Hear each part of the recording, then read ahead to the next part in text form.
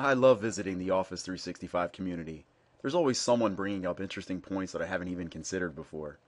Hi, this is Brian Riley, one of the LiftOff guys.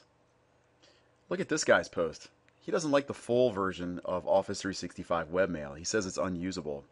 He prefers the OWA Lite version, which he thinks is more efficient.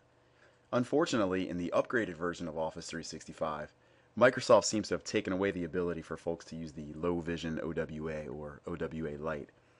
Or have they? In this video, I'm going to quickly show you how to view your upgraded Office 365 webmail in OWA Lite. First, log into your Office 365 account. Notice my webmail is in the full regular version of OWA. In the URL after OWA/, get rid of this entire string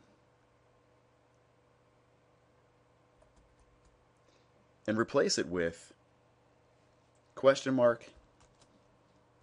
$layout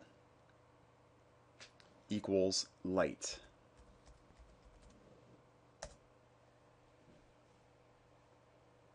And voila, welcome back to the year 2002, the light version of Office 365 webmail. Like what you see? We have many more Office 365 insights at liftoffonline.com.